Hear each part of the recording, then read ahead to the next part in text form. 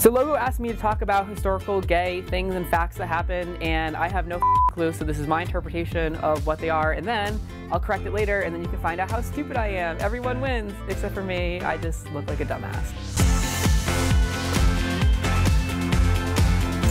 Hey guys, today is Friday, October 11th. It is another day in gay history, and it's a very special gay day at that, because today, my friends, is National Coming Out Day, and I think in the spirit of today's festivities and excitement, I would like to announce that I like dick.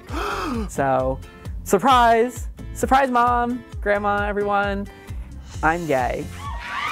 So this day was actually founded in 1998, and since then, millions of people have used it as a way, like in colleges, in schools, as a way to raise awareness for LGBT people and visibility, because if you see and meet and know gay people, then it means it's more likely that you're going to support gay rights.